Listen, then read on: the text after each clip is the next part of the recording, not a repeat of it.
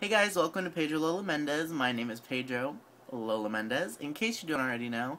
And this is going to be kind of like a vlog, kind of update on my laser hair removal treatment. And on Tuesday I had my second go around, my second treatment. So I'm going to kind of explain what happened since my last video and up until now, which is pretty much the same thing.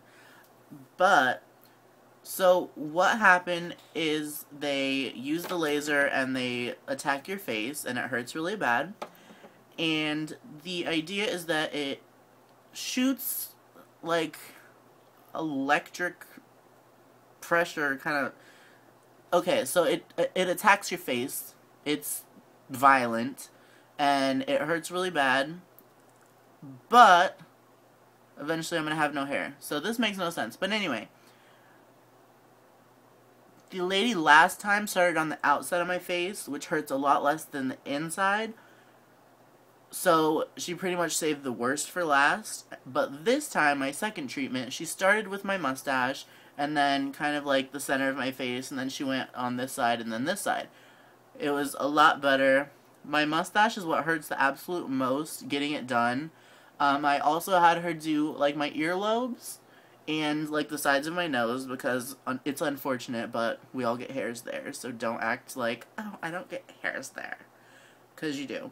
And then she also went lower here than they did last time, so she didn't get my chest, but she got like down into this section. The lady last time was like up there.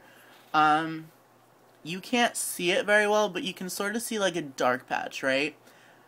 I shaved my chest and my neck and my entire face today, and you can still see like the shadow. And the reason that is because when they use the laser on your face, it singes any hair that's already there, and I don't really see the point in shaving before I go, since it's just going to be electrocuted in like 2 seconds.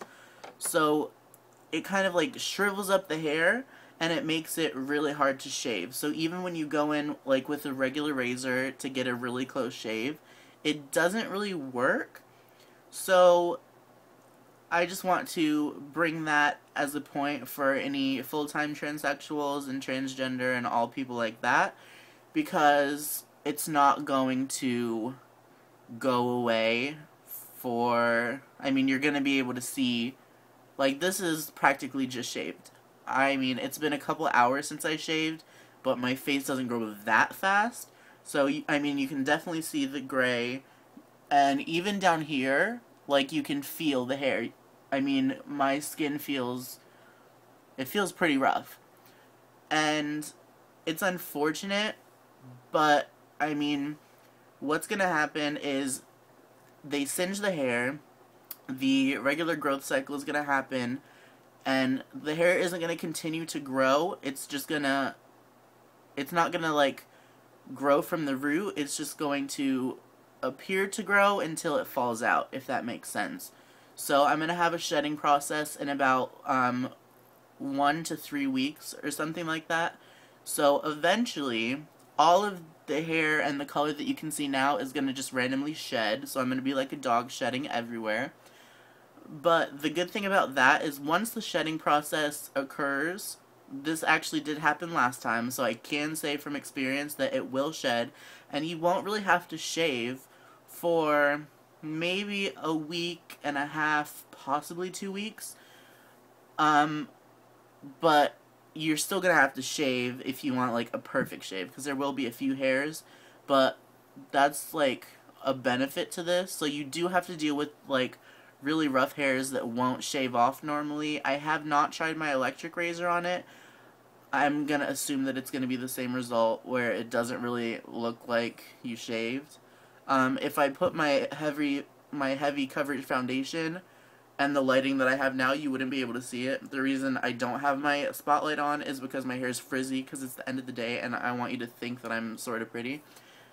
But this is gonna fall out, and then I won't have to shave like intensively for a minute. I did do my eyebrows today, so you're welcome for that. But I mean, the experience is very painful. They say that it's like a rubber band snapping on your face, a warm rubber band. I don't know how accurate that is. I mean, it hurts. It's not excruciating. She says that I handled it better than most people do because some people actually fall out of the chair and freak out and scream. I didn't scream. I just kind of and just kind of deal with it. What we do is we kind of have like sprints, so she'll do a couple spots, and I'll be like, okay, give me a second. And then, like, when she did my mustache, I pretty much, like, the most I got was, like, 2 or 3. Because the mustache hurts so bad. And then what she'll do is she'll kind of, like, get in here a little bit. Like, in the nose area. Not inside the nose, just right there. So she holds my nose. She says, take a deep breath. And then she, because it will smell like burning hair. And it's not a great smell. But if you have ever, like, had a candle and put, like, one of your hairs into the flame, I don't know if anyone's ever done that. I have, and it smells weird. I'm crazy, I don't know. But that's pretty much what it's gonna smell like. So you're gonna smell burning hair, but it's a horrible feeling. So last time, I had a lot of swelling, I had a lot of redness. You can see a red line on me last time where they did the treatment, and my skin did not react very well to it. So this time, knowing that, they iced me right after. They gave me like a little ice pack, and she said, hold it on your face, whatever.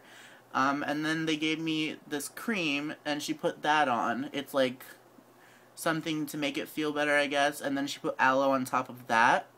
The only problem with that is that my upper lip sweat really bad after, so I left and I'm like, bye guys, and then I look in the mirror in the car and I mean, I have a mustache of sweat. Not cute, but of course I dabbed it off. So, that's not great. But my skin has reacted a lot better to it. The feeling that you get when you shave your face while it's still like the singed hair, it hurts really bad. It's not just like a normal shave where you can I mean, shaving is not a comfortable thing to begin with. But when the hair is like it is right now, it is painful. I mean, even when you shave, you're still gonna, I mean, it's not a real shave. Like, if you're a tranny, you gotta be careful and be strategic when you do the treatments. Like, I mean, you're not gonna be fish for a while, because I mean, people were clocking me as a boy today, and a lot of times they're kind of just like, I don't know what that is. I mean, a lot of the times they're like, oh, that's a boy. Sometimes they're like, hi, miss, and so, whatever. But that's just kind of where I'm at with it. I definitely think that I should have waited to get the treatments because I'm really stressed out about how I'm going to be paying for it. I thought that I would have a job by now, but I ended up not being able to get a job because I'm starting school on September 3rd, and that's going to be a 9 to 5 thing. So it's not really feasible for me to work after school or before school, so I'm really just going to have to rely on tips in beauty school when I start. Enough of that. But laser hair removal, and the bottom line is it does hurt really bad. It's not comfortable in any way. It is bearable. Definitely make sure that they ice your face afterwards. I don't know if it really helped, but it made me feel better, like, emotionally. They gave me little packets. I don't know if I can find them. I think it's hydrocortisone. Yeah. It's 1% hydrocortisone cream. They gave me this little thing of packets. I honestly have not used it since I went, because it wasn't as bad as last time. But last time they also did not put the, I guess, numbing cream on me after. And they also gave me Zyrtec. They gave me 2 little things of Zyrtec for allergies, and it would decrease the swelling ideally. I really didn't need it. I might take it. I might just pop a couple pills and just let it, but I really won't. So I hope that cleared anything up with you. I will see you in about 6 weeks to update you on my treatment, because I'm going to have my next treatment in 6 weeks. But until then, keep watching Pedro Lola Mendez, and I'll see you very soon. Bye, guys!